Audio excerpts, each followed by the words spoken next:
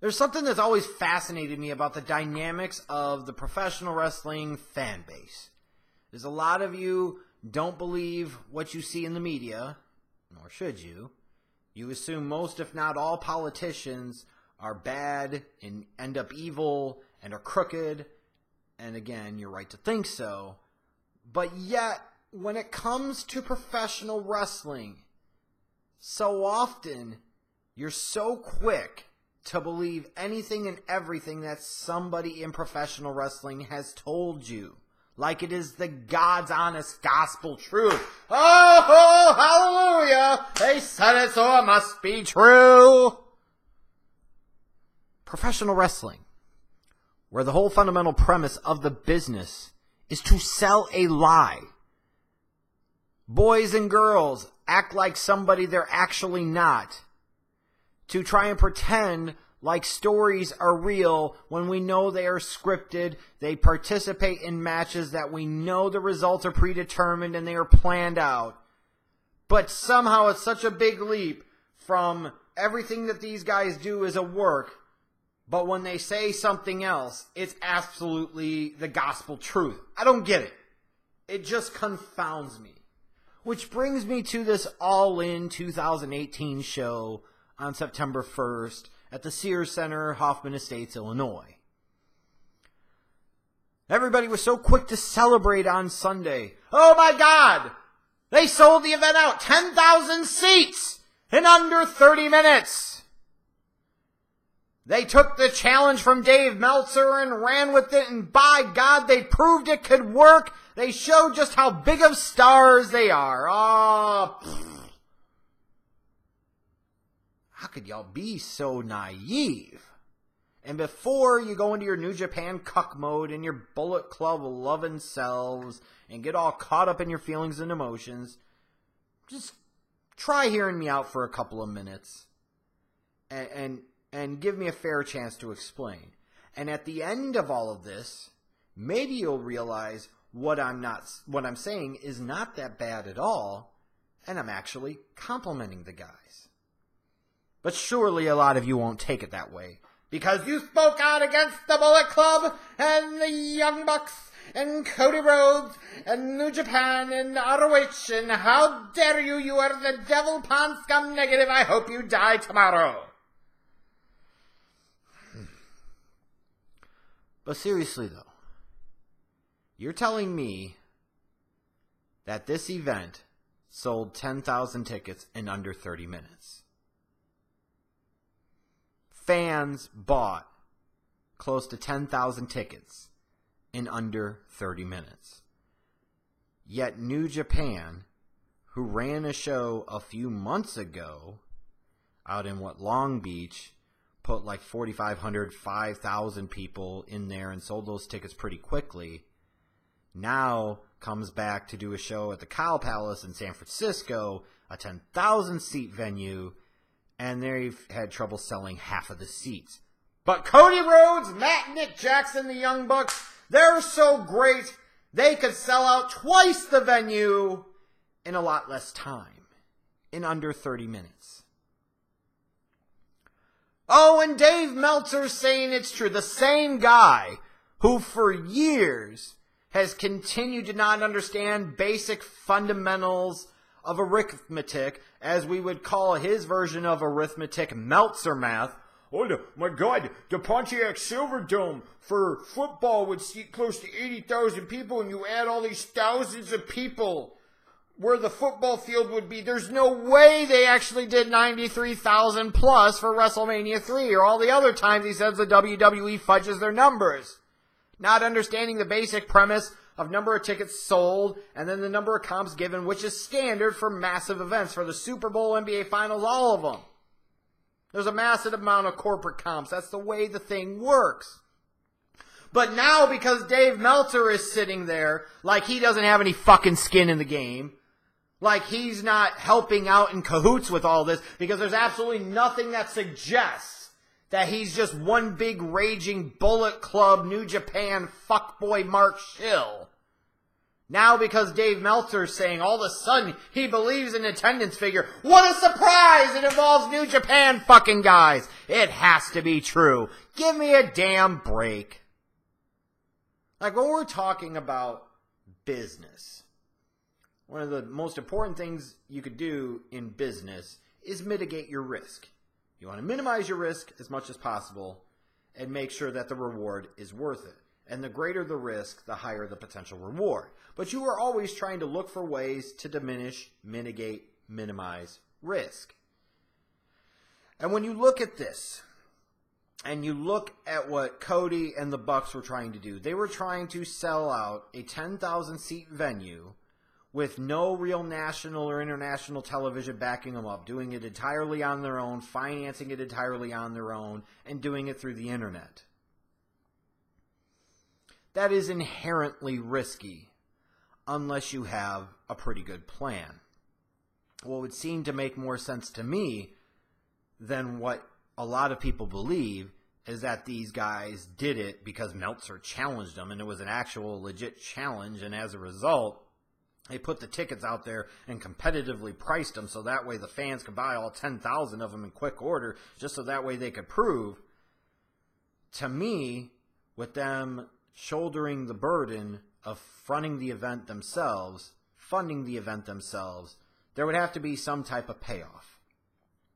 And just saying that you gave away a bunch of tickets at significantly under what the market could have commanded that they could have gotten doesn't indicate great business sense or risk mitigation.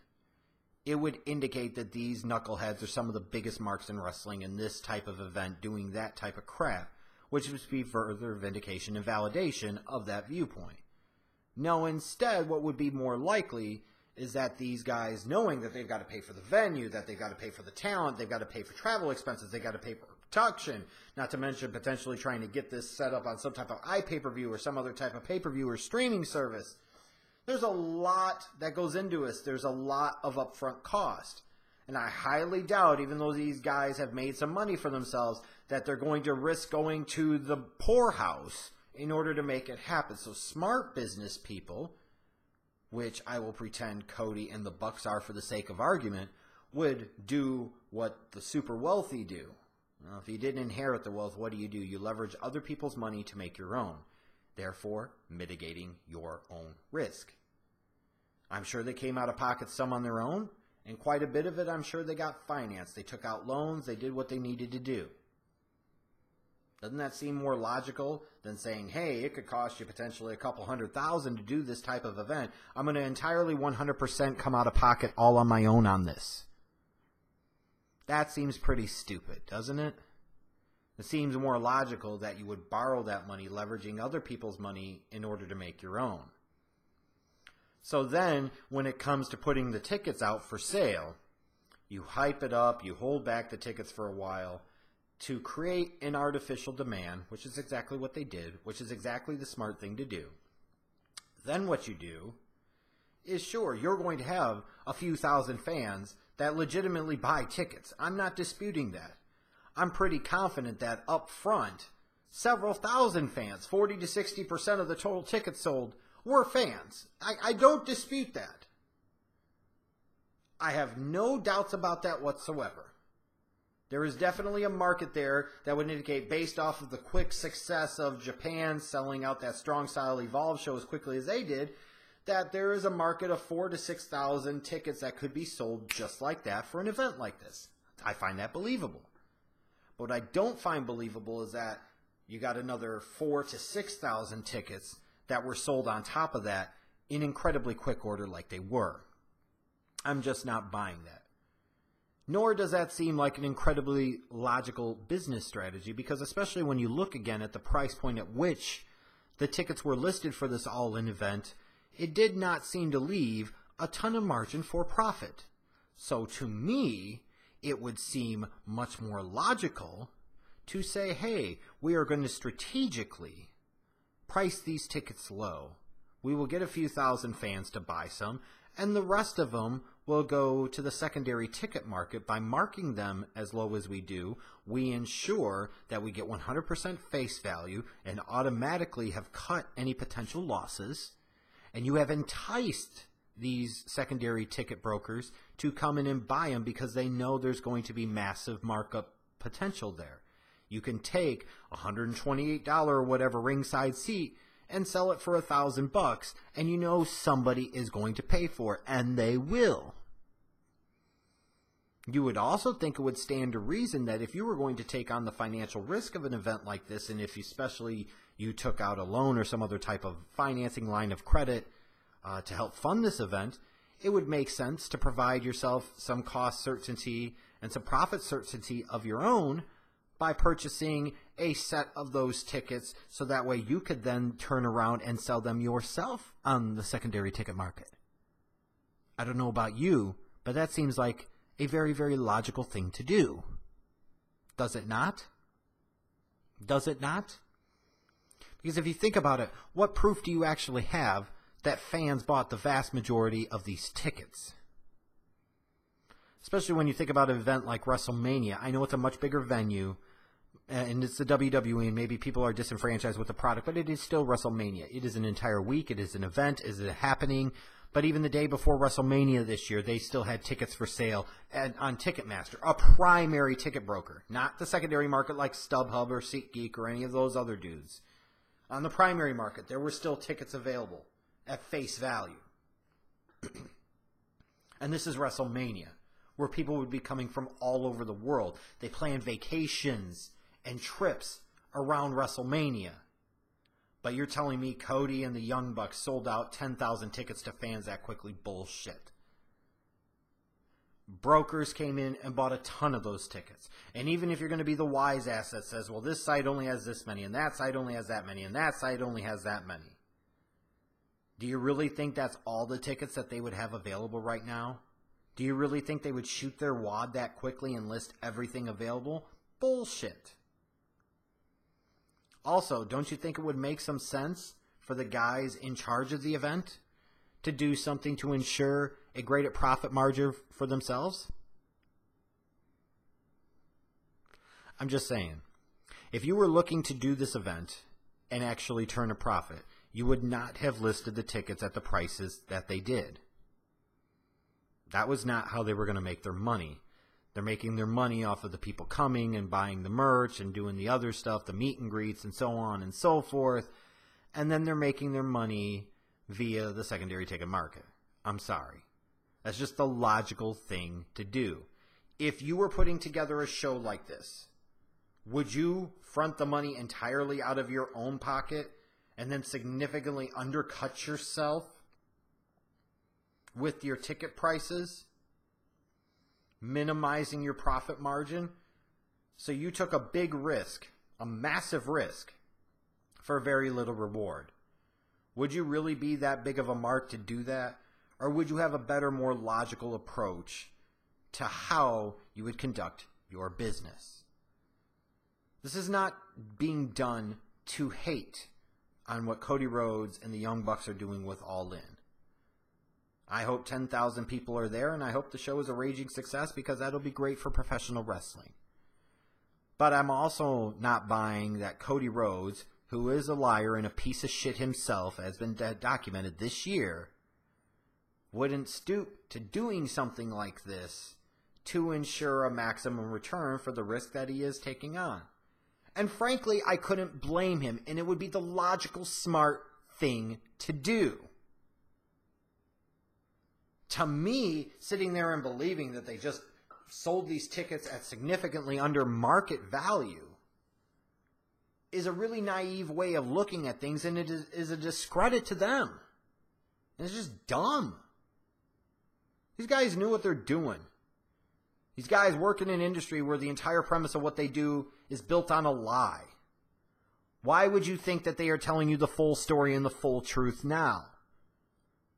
If anything, I respect them more if they did do some of the things that I'm talking about. And I know there were tons of tickets bought, and they're going to be available in the weeks and months to come on the secondary ticket market. Just because you don't see all of them now doesn't mean you won't.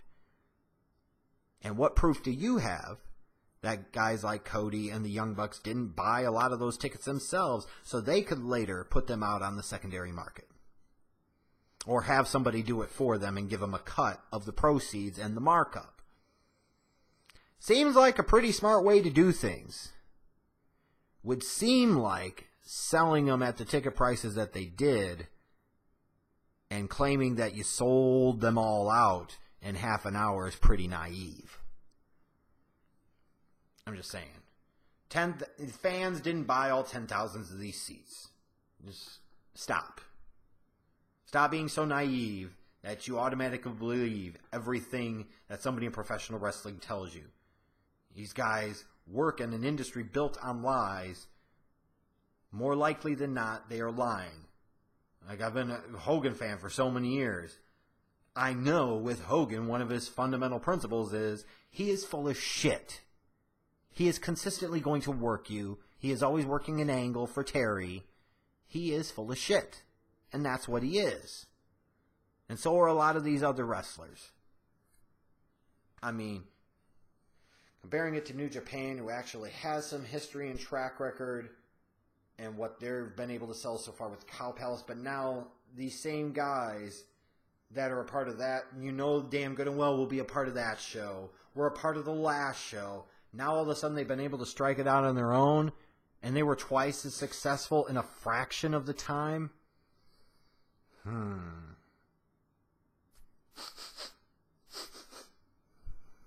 sorry. That just doesn't pass the muff test. What do I mean by the muff test? The smell test. The shit smells like tuna. To me, my opinion is there's much more to the story, and that's okay. I just refuse to get caught up in the naiveness of believing that fans bought the vast, vast majority of these tickets. Because the reality is, when it comes to these big, massive events, that's just not the way it works. And I'd be highly surprised if Cody and the Bucks didn't do something to get some extra skin in the game and get some extra cash out of the game. And frankly, if you were in their position, wouldn't you do the exact same thing? If you had any brains for business, which a lot of you will attribute to Cody and the Bucks, that's exactly what the fuck you would do. So stop being so naive and realize this event can be a big, massive success, and that they're not telling you the whole story when they say the event sold out in half an hour. Just keep an eye on the secondary ticket market in the weeks and months to come. That'll tell you the story that you need to know.